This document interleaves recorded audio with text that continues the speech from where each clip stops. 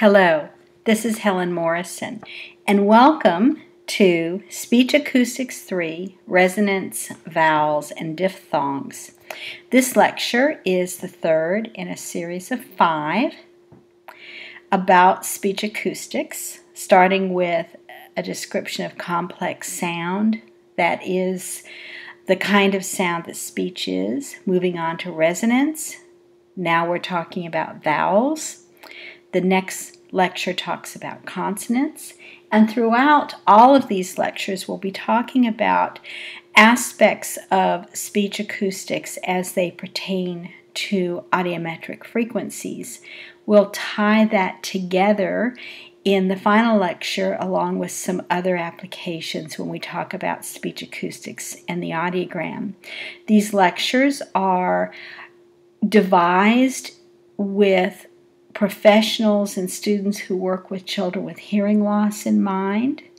They are also intended for use by parents, and they were put together in particular with regard to the interests of professionals who are working toward listening and spoken language specialist certification, Cert AVT and Cert AVEd.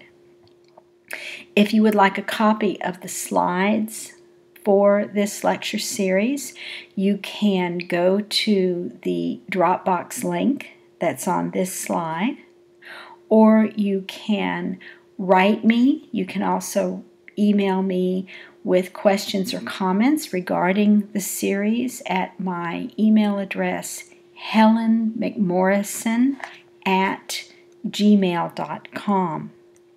The topics in this lecture will include a review of vocal tract resonance, talking about vowel production and vowel acoustics. We'll talk a little bit about vowels that can potentially sound alike when one is listening with a hearing loss, and we'll summarize by talking about vowels and their acoustics and the audiometric frequencies. Now, to review the previous lecture with regard to the sound source that is acted upon when sound travels through the oral tract and we create vowels. The source at the vocal folds, the voice, phonation, is a periodic complex sound comprised of predictable frequencies. And the series of frequencies here on this spectrum, we have frequency on the x-axis by amplitude on the y-axis. This series of frequencies exists in a very particular way. Each frequency in this series is a harmonic. The lowest harmonic is the first harmonic, and it's what we talk about when we talk about speech acoustics as the fundamental frequency, or FO. When sound is produced at the vocal folds, the fundamental frequency is the most dominant of all the harmonics. It's the strongest, and all successive frequencies diminish across the frequency range.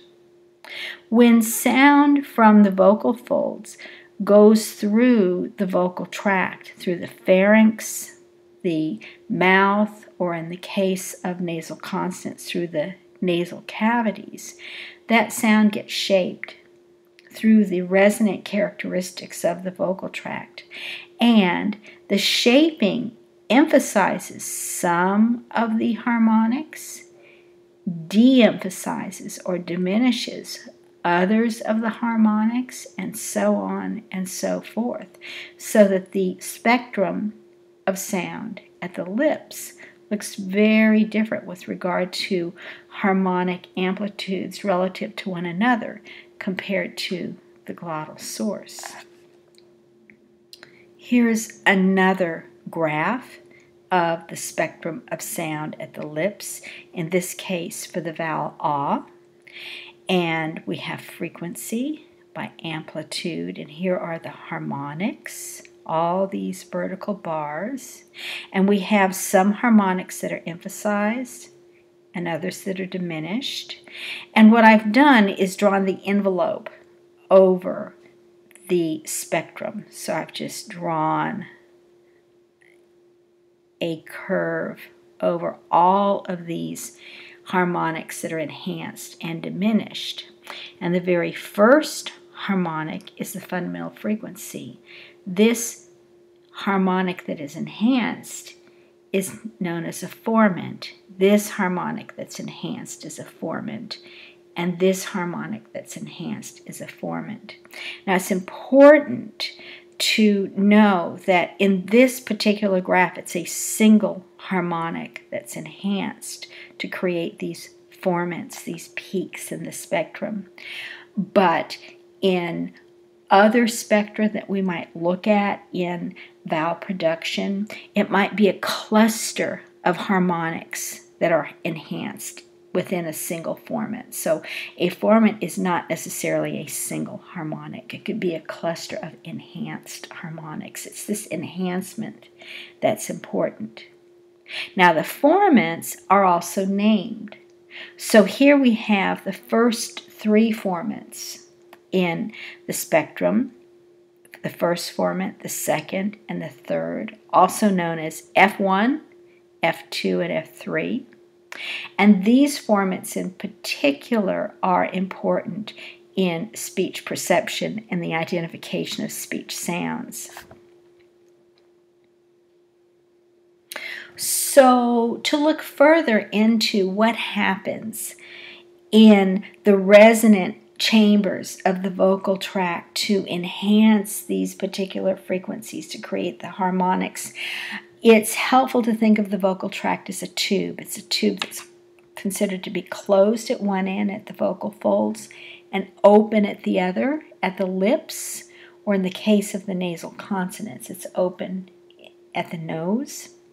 And the diameter and the length of that tube changes as we form the speech sounds.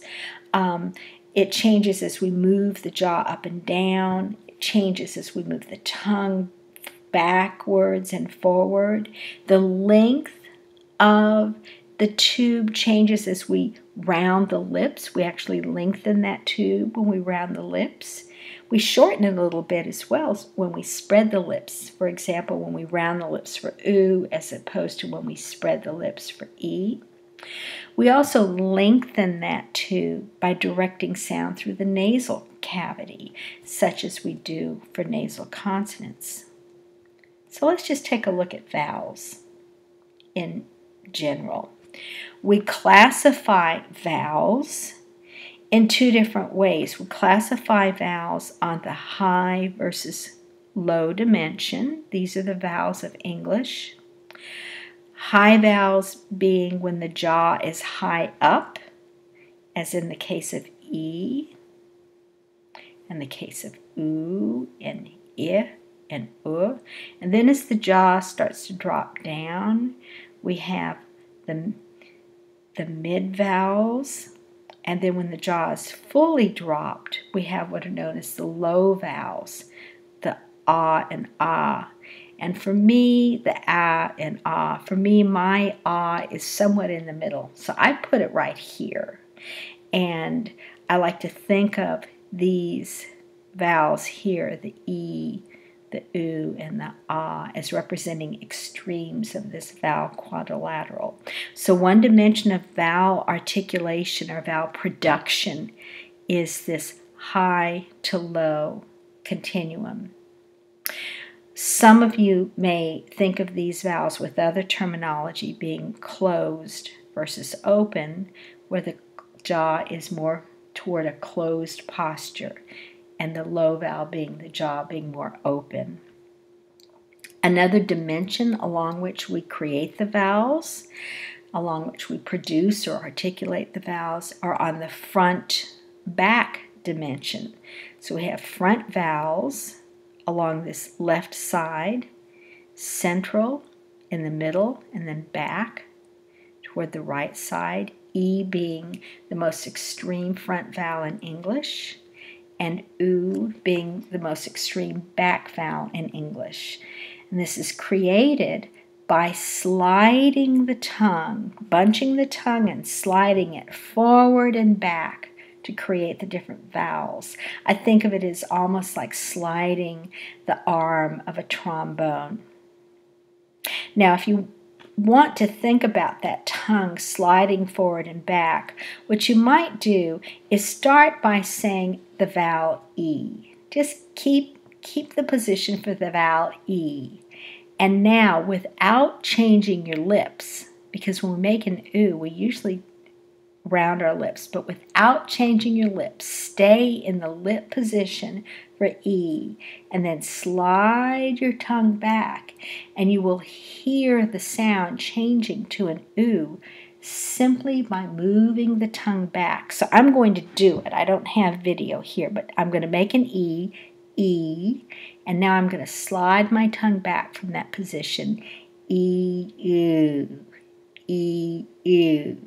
And you can hear how it changes to what we, to our ears, recognize, through our auditory system, recognizes an oo, simply by sliding the tongue.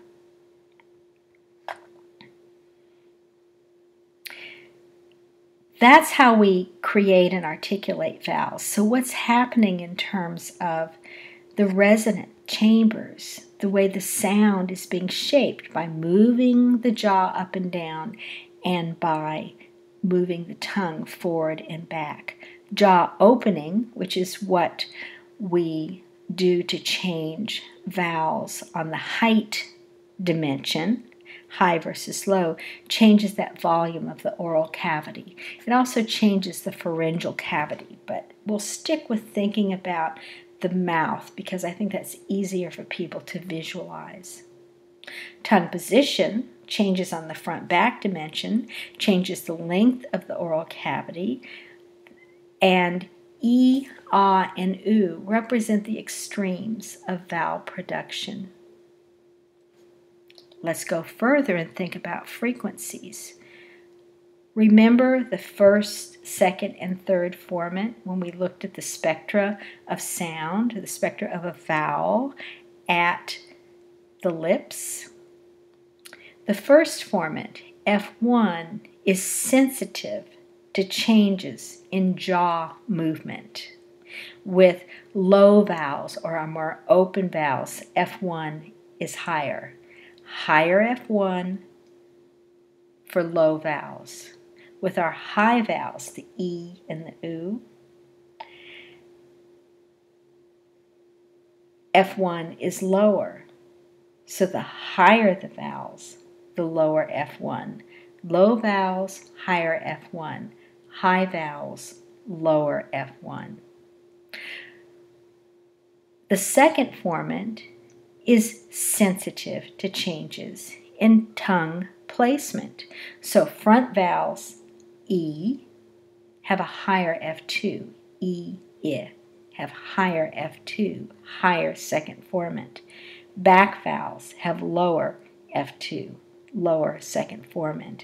And if we round our lips, everything gets a little bit lower because the entire tube is getting longer. That's a lot of information.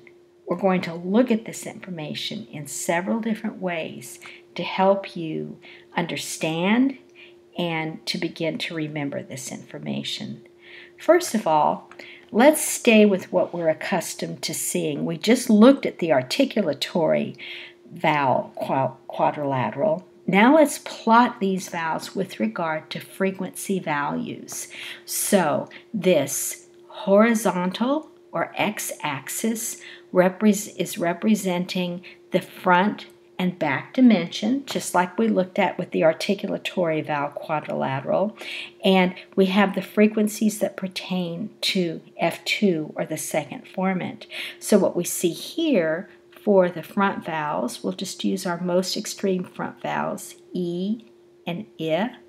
We have higher frequencies represented for F2 than for our back vowels, and oo, These are lower frequencies. We have something like 700 to 900 hertz here on this particular graph, about 2100 to 2300 hertz here for the F2. Now let's look at the high versus low dimension, which is this vertical axis, and F1 is sensitive to changes in jaw opening. And so for our high vowels, our oo, e, and I, we have lower F1 values. Here they're sort of hanging around at 300 to 350 hertz on this graph. And then for our low vowels, our extreme, we'll say, is represented by the ah. We have higher F1 frequencies, 800, 850 hertz. You're going to see slightly different numbers every time you look at a graph of speech acoustics. And those numbers are going to change somewhat depending upon the speaker, because if you recall from the previous lecture, that fundamental frequency, which is the sourdough starter for everything, is going to change with speaker age and gender. Lower for adult males, the highest for children. In addition to that, these absolute values change somewhat with regard to the other speech sounds surrounding the vowels that are measured. But for our purposes, we want to understand the first formant. High vowels have lower F1, low vowels have higher F1. For the second formant, back vowels have lower F2, front vowels have higher F2. Now let's look at some speech spectrograms. And the arrows on these spectrograms represent the first, second, and third formant. And we have some of the vowels of English represented here. What we're going to do is just look at how these vowels change as we move. We'll start with F1 as we move from a high vowel down to a low vowel and then back up to a high vowel. So we have F1 for E, which is a high vowel, for I, which is a high vowel, but the jaw is lowering a little bit more. E, the jaw is lowering a little bit more. A, and our lowest vowel, ah, and o. The vowel is starting to go up a little bit. And now we have our two highest vowels, and oo.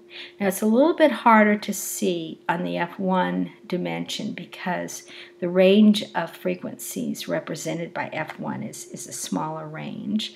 But we see that if you just kind of sit back and look at these red lines, we see from the lowest frequency for the highest vowel, and then as we drop the jaw, we see F1 rising to its peak in ah, lowest in E, peaking in ah for F1, corresponding to jaw movement. And then as the jaw starts to raise back up, when we say aw and and oo, F1 goes back down with the raising of the jaw.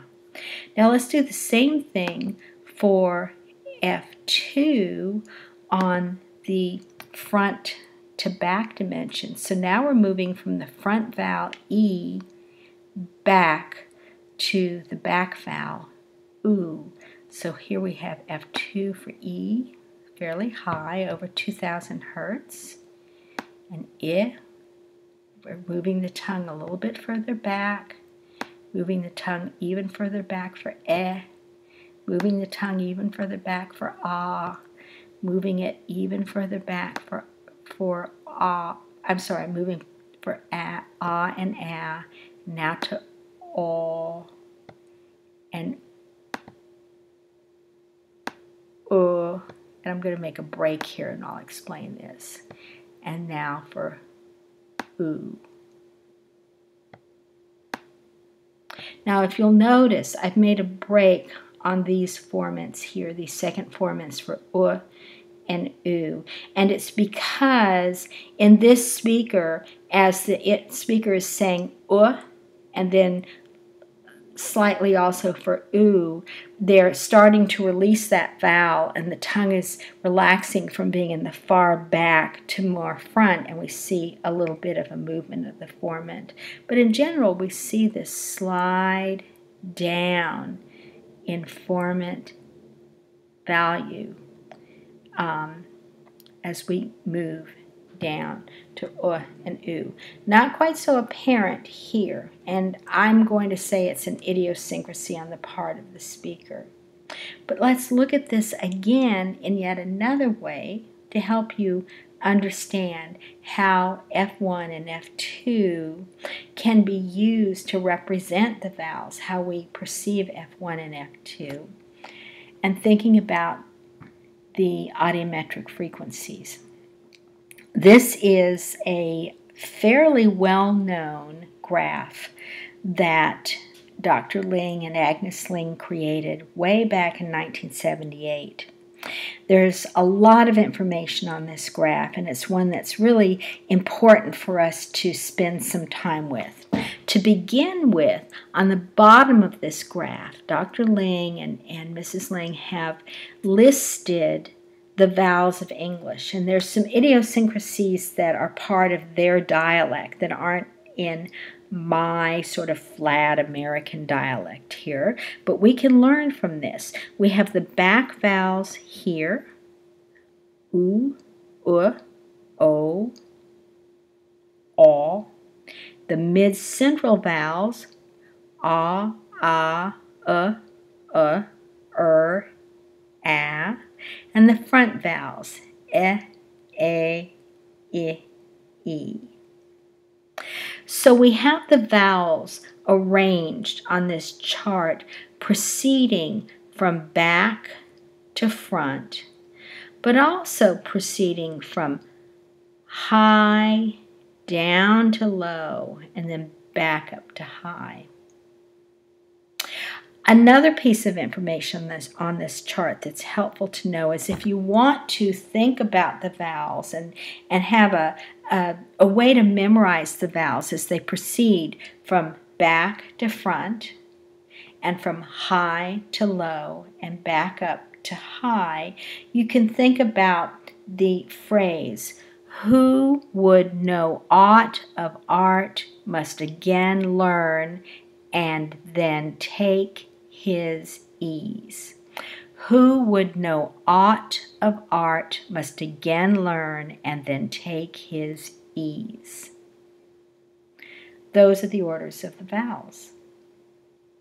Now let's look above the vowels that are laid out and look at the representations on the chart. The ovals represent the first formant of each of these vowels. The rectangles represent the second formant of each of these vowels. If you'll notice, these are not pinpricks. These represent a range of frequencies. So the frequency content of the first and second formant of each of these vowels is represented on this Y or vertical axis.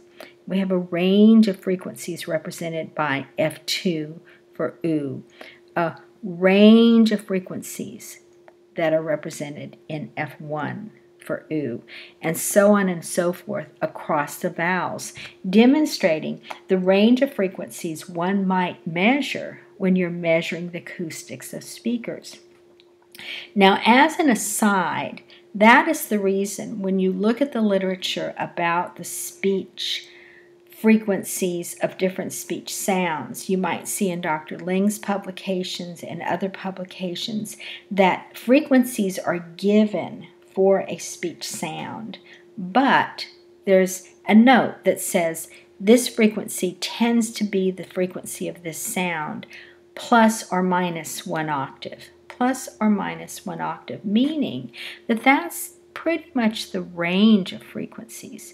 But we need to hang our hats on some sort of hook. So we're going to designate a frequency so that we have some place to start with for a particular speech sound and the components of a speech sound. But we know that in reality, that real frequency is going to shift with speaker and context. So let's look at F1 in general. And again, we're going to look, as we have on other graphs, we're going to look at how F1 changes with vowel height. And as we move from our high vowels, oo, I,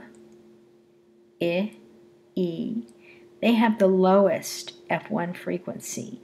And F1 frequency peaks at our low vowels and then diminishes.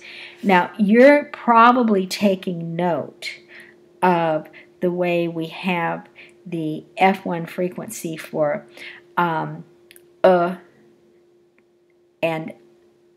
schwa, the unstressed and See how it lowers a little bit? In the dialect that this represents, and also in general, the schwa, the stressed and unstressed schwa, are in some dialects made with a little bit of lip rounding. And as we have said, that lowers all the formants, so they're lowered a little bit. And across dialects, the R-colored vowel tends to be made with lip rounding as well as the tongue movement for the And so again, that lip rounding is affecting the formant here. But we can say in general that for F1, high vowels have a lower F1. Low vowels have a higher F1. Let's look at F2. The vowels on this chart are moving from back to front, from back to front, and we see the F2 range moving from lower in frequency to higher in frequency. But don't forget that F1 is lower in frequency than F2. And for our movement of F2, it's lower F2 for back vowels, and as we move through the mid-central vowels and then to our front vowels, F2 is higher in frequency. Now, what might happen if you can't hear F2 at all? What if you only had hearing through the range that would allow you to hear F1? Maybe hearing only up to 1,000 hertz. That's hearing that might be the case in a youngster who has what we call a left corner audiogram. A youngster who audiometrically might be a candidate, is very likely to be a candidate for a cochlear implant. What is accessible to that youngster prior to obtaining the implant? Well, the first formant is accessible. And if we can hear the first formant, we can hear the difference between high and low vowels. But there are some vowels that will sound alike because the first formant in these vowels are identical and differentiated only because we hear the second formant, at least differentiated auditorily. So our prominent candidates for these sound alikes are E and U. Here we have an X on the first formant for U, and we have an X on the first formant for E, and they're just about at the same frequency position. They sound alike if the listener cannot access the second frequency. There's another pair of sound alikes, and that is the pair and I.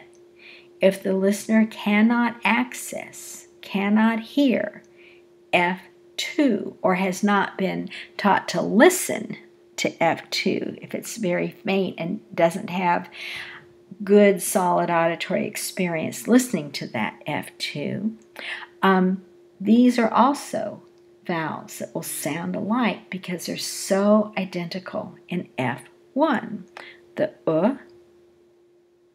and the I. So if only F1 is audible, some vowels will sound alike. The pairs that will sound alike are E and U, and I and U. So let's just summarize, knowing that when we talk about frequency information, it's going to vary with speaker. With regard to F1, F1 is sensitive to changes in jaw height. Remember that F1 is lower than F2 in frequency. It decreases as we move from low to high vowels.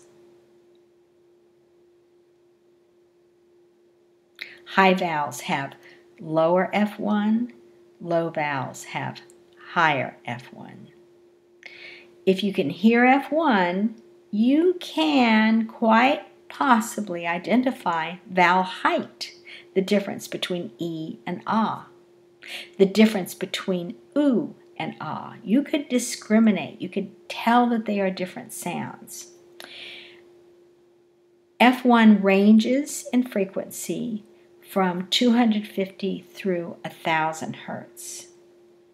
We tend to think of E and U as having a first formant or F1 at 250 hertz, and then F1 for pretty much most other vowels being at 500 hertz, 250 and 500 hertz.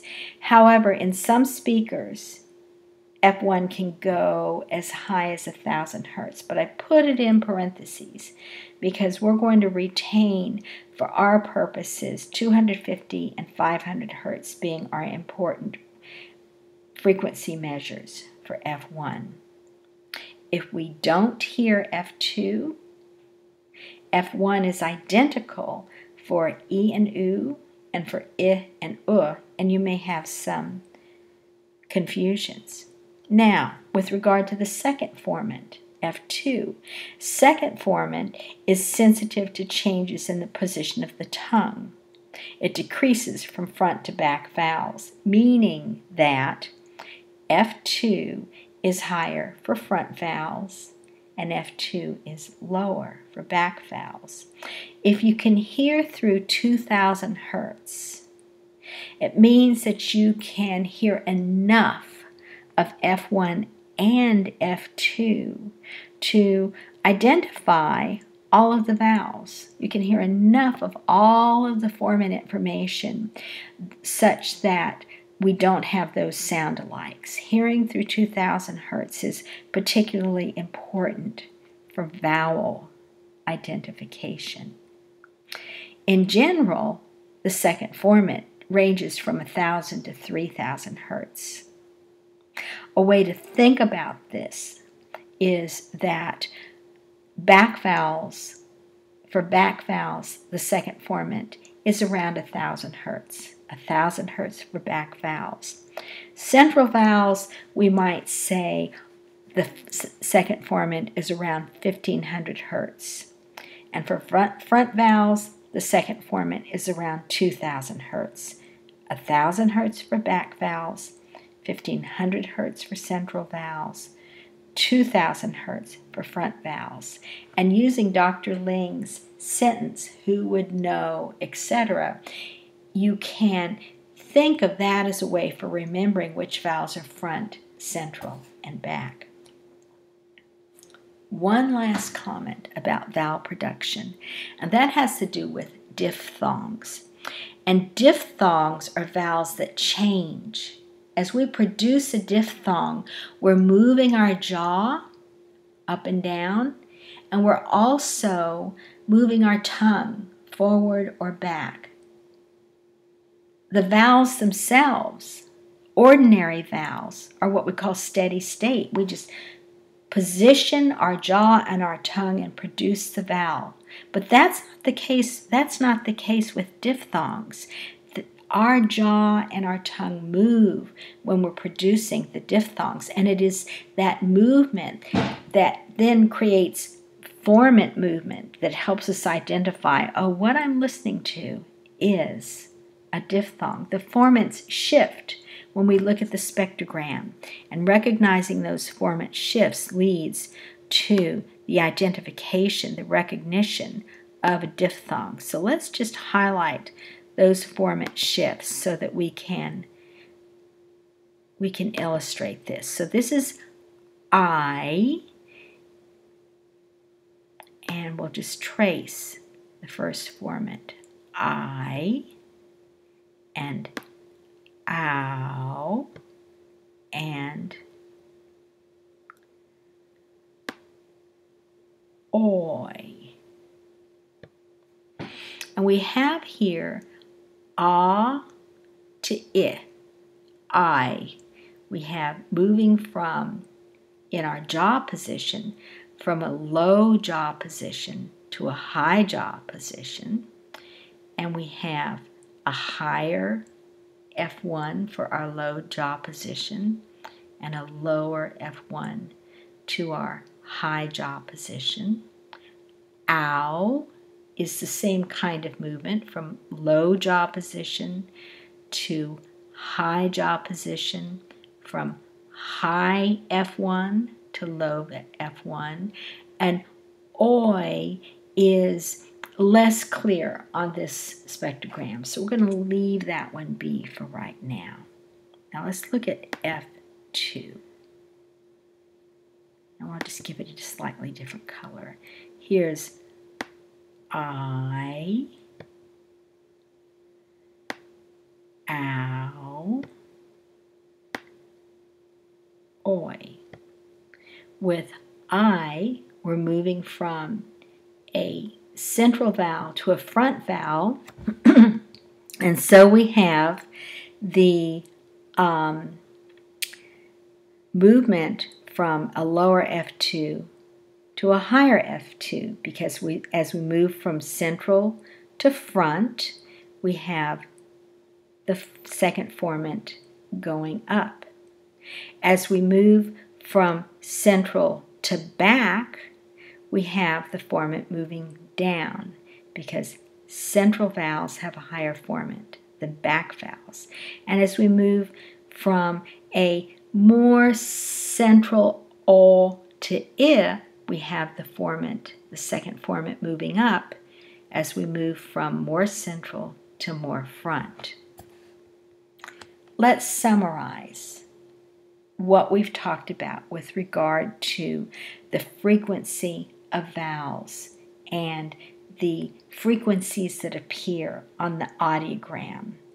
So we're using the octave frequencies on the audiogram, but we're going to add, for our purposes, a mid-octave frequency, 1500 hertz, to help you think about the vowels.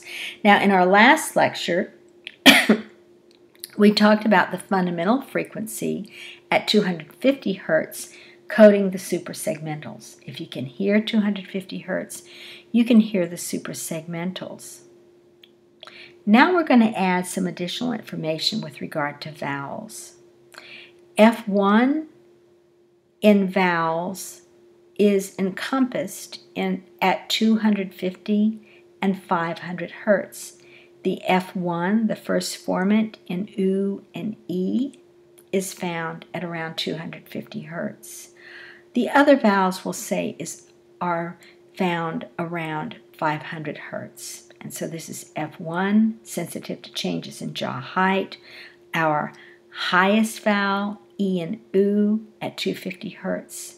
And as we move down, as our jaw lowers, the first formant moves into the 500 hertz range.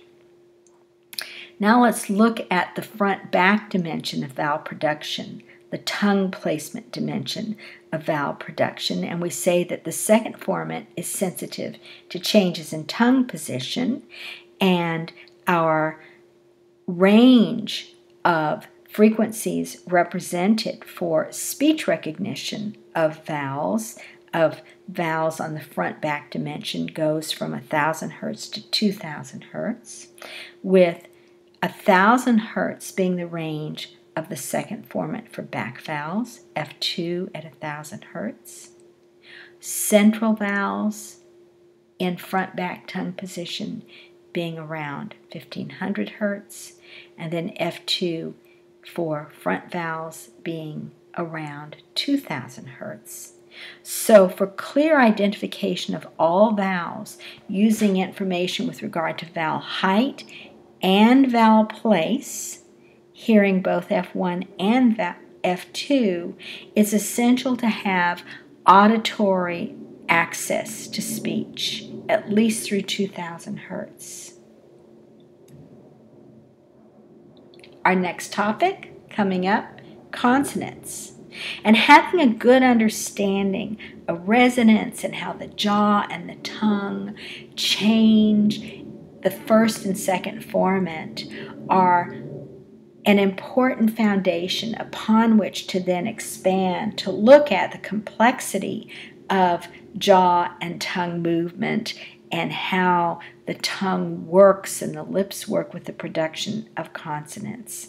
So we'll be expanding our knowledge, and we'll also be adding timing as an aspect of consonant production and consonant speech acoustics.